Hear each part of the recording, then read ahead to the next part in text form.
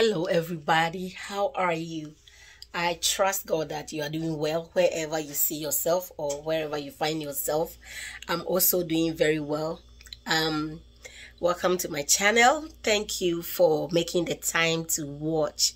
All right, so in today's video I just want to go over some the study plan that I made for myself, and it helped me tremendously. Now before I go on, do well to subscribe, okay, comment, and let's share it so we can build this new community nursing journey together. So I just want to share the way I studied, that it helped me to pass my exams. I strongly believe that if you also practice, it is going to help you. Okay, if you are going to practice, it is going to help you tremendously. You can look in the video description for all the resources that I used and the links that I share.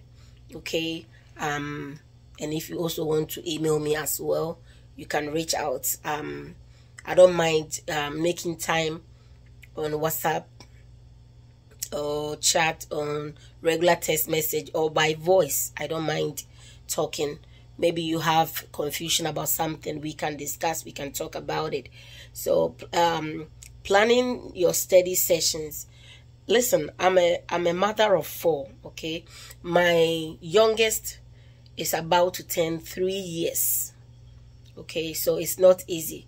I'm even now planning on taking her to a daycare so she can mingle and learn how to speak well. I work full-time. Mother of 4. I have a 10-year-old, I have a 12-year-old, I have a 7-year-old, and the one who is 2.5 years. So I'm a very, very busy person. I don't buy food outside a lot. So I cook. I make time on weekends, on my days off work, and then I cook. I'm saying all this so you understand the kind of study session or study plan that I did. So if you fall into that category, I mean, you know that you are not alone. If I did it, or if I was able to do it, you will also be able to do it. It is hard, but it's doable. It's not easy, but it is doable. All right, so I work full-time. I don't know whether I already said that. I work full-time. I go to school full-time. So I was taking classes full-time and also studying for the NCLEX as well, because I'm in the bachelor's program doing my BSN. So I wanted to get the associate, so I took the exams, I took the boards. So I started studying from from December last year, 2022. I started studying, and then I also studied in January 2023, and I wrote it on February 2nd, and I passed the next day. All right, so categories we have to study. We have the med-surg, pharmacology, nutrition, fundamentals, pediatrics, maternity. You have ethics, you have delegation, prioritization. If I left anything out, comment down below under this video and add it. Okay, we have all this session. And it's a lot of information. It's a lot of information. Now, one thing I also I invested in was buying the flashcards from Level Up RN. Her name is Nurse Kathy. Kathy, yes, CATHY. leveluprn.com. leveluprn.com.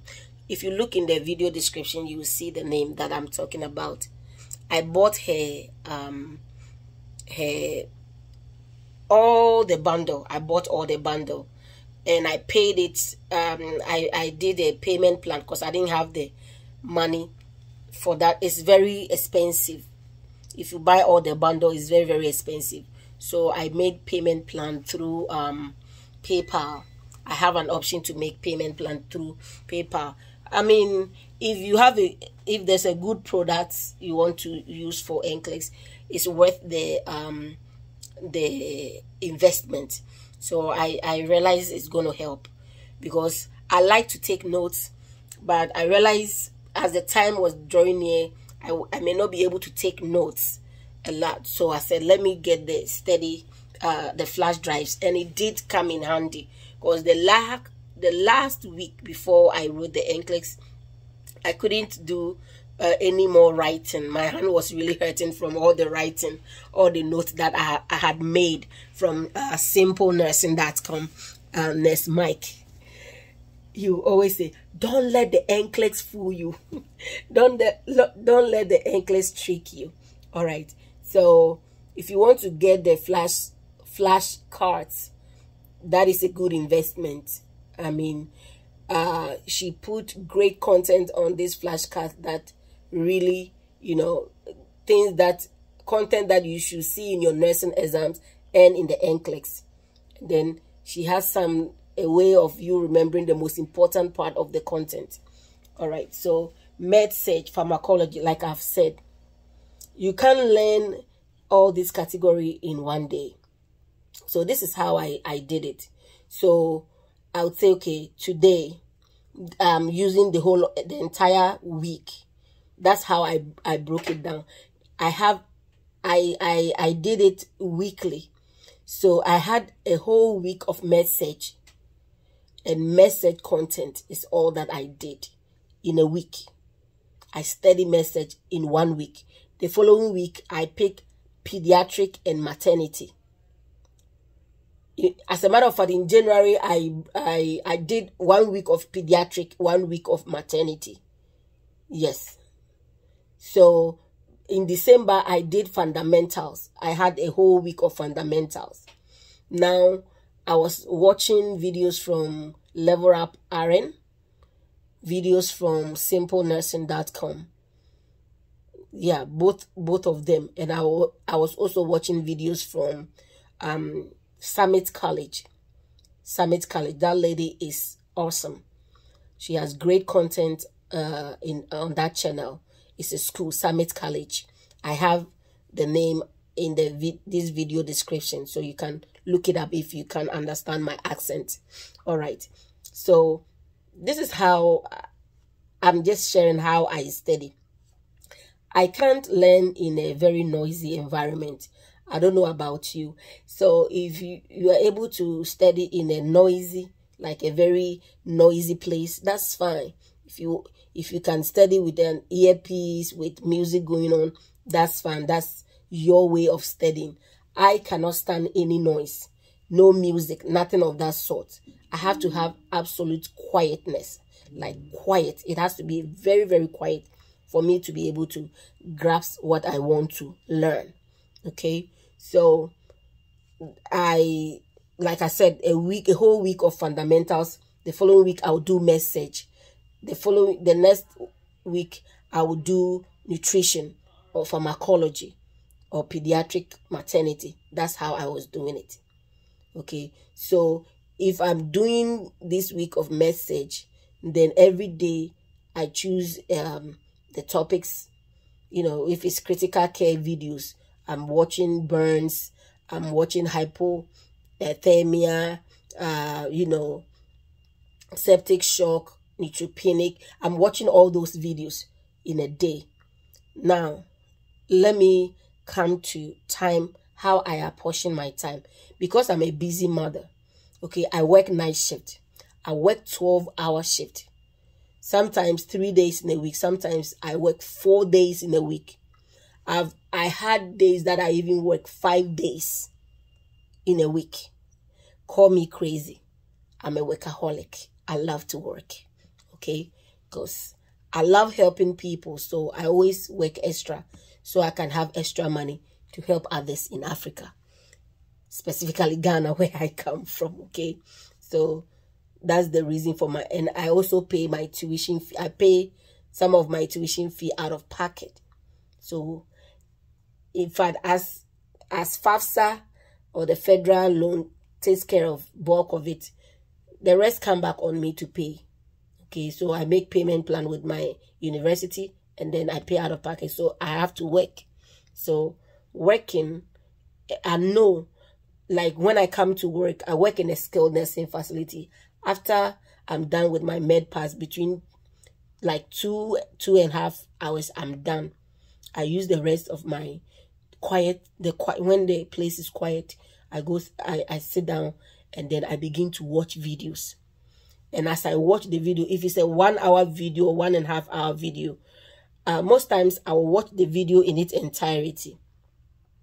After watching, I will replay it again. Now, when I start replaying, I begin to make notes. This is one of the style I used to work. I used to study.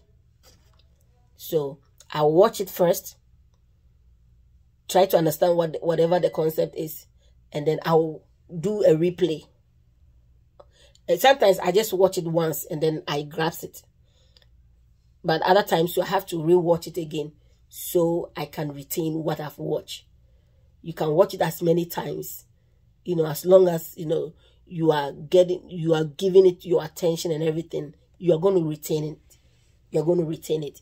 So I make note. Now, once I make notes, I don't forget. So sometimes when I listen, I forget some of them. Okay. I'm human. I'm a mother. Like I said, I'm a busy person. I have other extra school exams, nursing school exams, and everything going on. Okay. So sometimes I forget the things I watch. But once I make notes, I'm able to go back to my notes. I have a booklet, a book full of notes for the NCLEX. You understand? So once I rewatch, I make notes. I pause it every 5 minutes, and I make notes. Every 10 minutes, I make notes. Every 2 minutes, I make notes. Okay, so those are some of the ways, or that's how I used to, be able to retain the information. It's a lot. So I take it topics by topic, category, message at a time, pharmacology at a time. I don't mix them. I don't study pharmacology a little bit, then go and do a message. I don't do that. I don't mix them. Okay, because it will get you will be confused, and then you don't even know what to study. Don't do it. So divide them. If you want to do 2 days of message, 3 days of pediatric, however way you think it can work for you, do that. Divide it and do that. But don't miss them. If you miss them, it can really get confusing to you. It can really, really get confusing. And if you need to rewatch and rewatch, do it. The more you repeat, the more you retain. That's me. I believe it will help you too if you try to do that. Especially difficult concept. If it's a very challenging for me to grasp, sometimes I watch it more than twice. Sometimes I watch it more than twice. Sometimes I watch it more than 5 times. Just so I will grasp what they are saying. There was this topic in pediatrics. It's about tetralogy of Fallot. Tetralogy of Fallot. It's three disorders in the heart for babies. Okay, blue babies is what all the teachers that I listen to. So I wasn't able to grasp the names of the disorders that is combined to make tetralogy. It's 4 disorders. Tetra means 4 disorders. So it was simple Nurse Mike who put it in the most simplest way, because all the teachers didn't have a way to make it more simple. But Nurse Mike broke it down and gave it an acronym, made an acronym for it. And mnemonic, mnemonic or mnemonic, whatever way you want to call it. Yes, an acronym for it. So I was able to remember from there.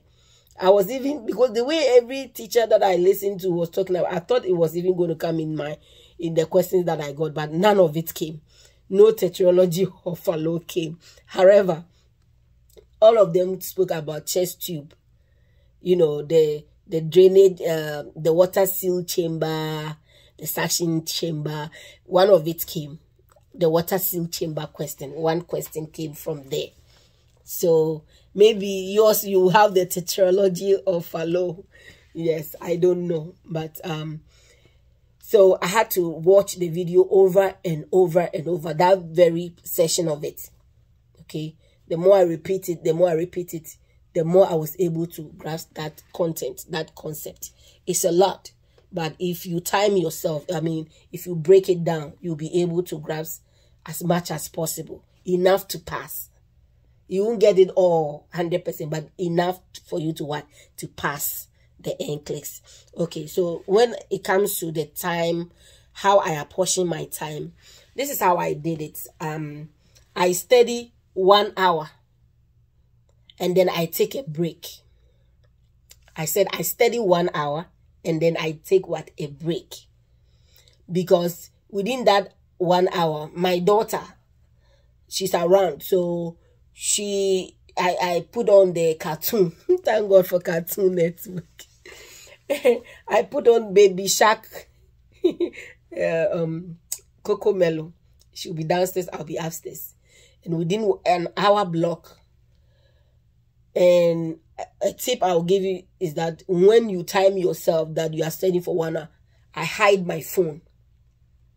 Because if you are addicted to phone, a friend of mine will say phonology. If you are addicted to phonology, you are every second you go and flip your phone. I put the phone, sometimes I have to turn it off or put it complete silent and hide it away from me. Put it inside my bedroom whilst I'm in my studies area by my computer learning. So I use my computer time to check the time. I make sure I study within that 1 hour period. No interruption. Okay, so you have to time yourself. You have to put your phone away. Any form of distraction, you need to put it away. If you want to put earpiece and listen to song while studying, if that helps you, do it. Me, I cannot study with any music, noise whatsoever. I will not retain. That's just me. All right. And in that block of study, a great tip I want to give you is that block all worries, all thought process, any other thought, any stress, anything you are planning to do the next 2 hours, 3 hours, those future plans, activities, block it all and dedicate that 1 hour solely for the studies. That's a tip. This is guaranteed to work if you do it. You have to keep practicing to be perfect at this. Yes, I said I'm a mother. I've already told you my busy schedule, but I was able to do it. Another style that I was using when I wasn't able to do the 1 hour, I jumped into doing 25 to 30 minutes. 25 to 30 minutes block of studies, okay? After 30 minutes, I take a break. Go grab me water, go eat something, play with my daughter a little bit, you know, do something. I do something just to freshen my mind. And this is, I was doing that when, you know, situations arise and I was getting stressful, I was getting worried. Anything that tried to flip in, I stop learning and then think about whatever that is. And then when my mind is ready to come back to learn, I resume. So I was studying 25 to 30 minutes block incrementally. So you can do that for like 6 times within a day, taking breaks in between.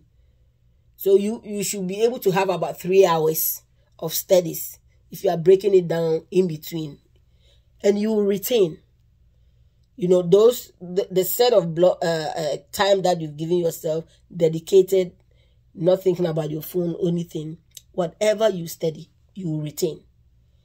But if you work a little bit, you know, you study a little bit, go do this a little bit, it's not going to work out. It might work out for some people, but a lot of people, it will not work. You think you are retaining, but it will not. So that would be just a waste of time.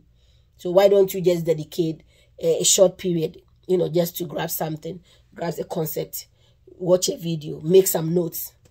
And the last part of the, when you know that, okay, I want to end studies, the last 30 minute session, use it to do question banks.